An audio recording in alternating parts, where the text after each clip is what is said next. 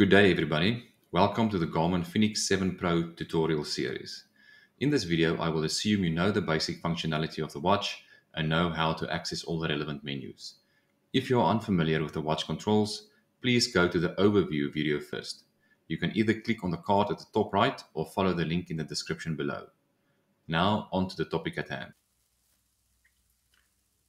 Today I want to talk about Garmin Explore and how to use that to navigate with your watch to certain points.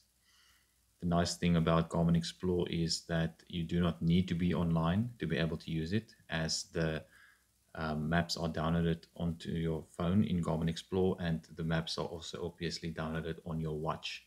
So they are natively on your devices. There's three ways to navigate with Garmin Explore. You can either choose a point of interest or you can choose a address. Now, those two items, if you want to search for that, you're going to need to be online with your phone at least. Then there's a third way where you can just click on a point and navigate to that point. You do not need to be online for that to work.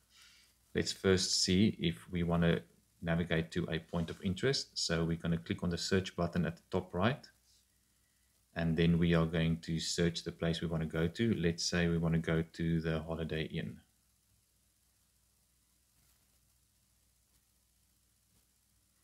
You will see as I typed, some suggestions came up at the bottom.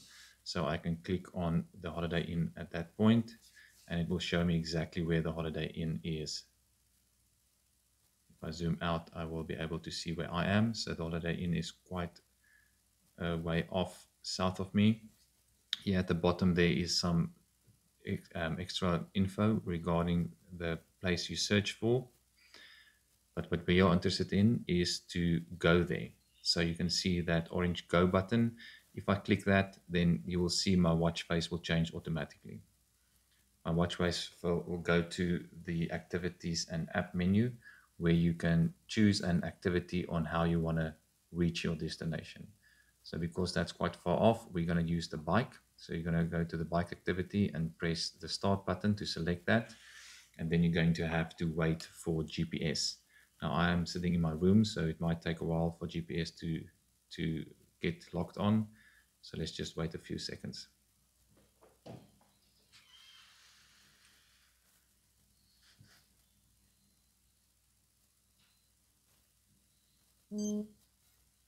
Okay, once GPS is locked on, you can go to the map screen if you have a map screen set up for that activity, and you will be able to see on the map exactly how to get to where you want to be. So you will see on the map, it's got a indication on the road you need to take. So let's just scroll a bit so you can see it shows me exactly where to ride my bike to get to my destination. It will also show me the where to turn and when to turn.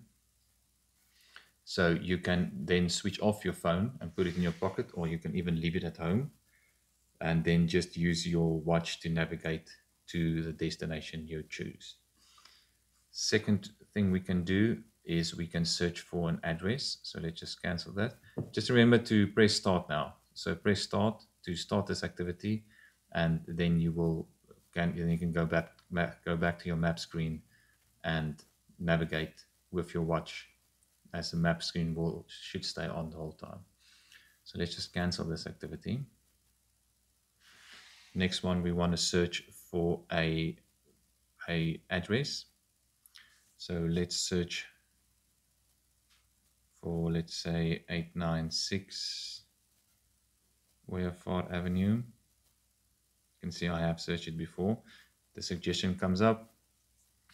We search that. We can check, is that where we actually want to be? Yes, it is. Again, we're going to press the go button. But because it's not that far off, we want to run there this time. So I'm going to choose run normal, and then we're going to have to wait for GPS to connect again. Once GPS has connected, you can go and see at your map screen. It will calculate your route for you. And there is the route now on our watch. The nice thing about this navigation is that if you go off route, then the route will be recalculated on your watch to get to where you want to be. Then the last one that we can use is just to click on a point to navigate there. And I want to show you how it works, that it works offline.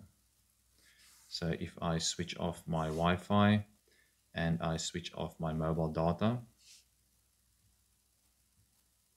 I can go back into Explore.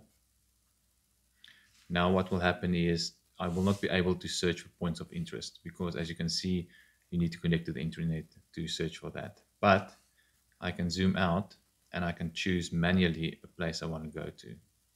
So let's say I want to go to the city center.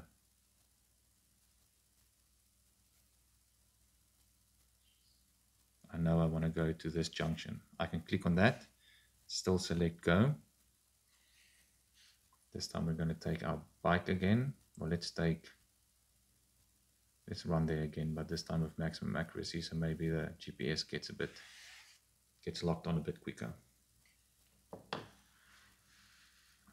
Okay, now we can go to our map screen again, and we will see it's calculating.